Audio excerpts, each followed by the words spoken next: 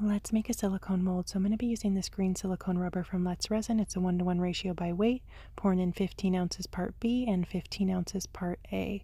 Want to make sure that it's 100% equal. We're going to mix it up for 5 minutes with my electric mixer. You want to make sure you really get that mixed together well. You want to make sure those parts A and B are 100% mixed. I mixed it for 5 minutes. Now we're going to fill up our mold housing. We're going to be making this gorgeous flower coaster mold. I'm going to fill it up all the way, let it cure overnight. I was working on quite a few projects when I made this, but for this project you would only need about 4 ounces of silicone rubber.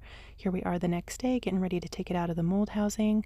I did have a little bit of overspill. I'm going to go in with my cuticle trimmer and just trim that up around the back side and around the front cavity. I'm going to get that all finished up, and here's how it turned out. I hope you give mold making a try. It's really so easy to do. I have a lot of other videos on my page showing how to do it.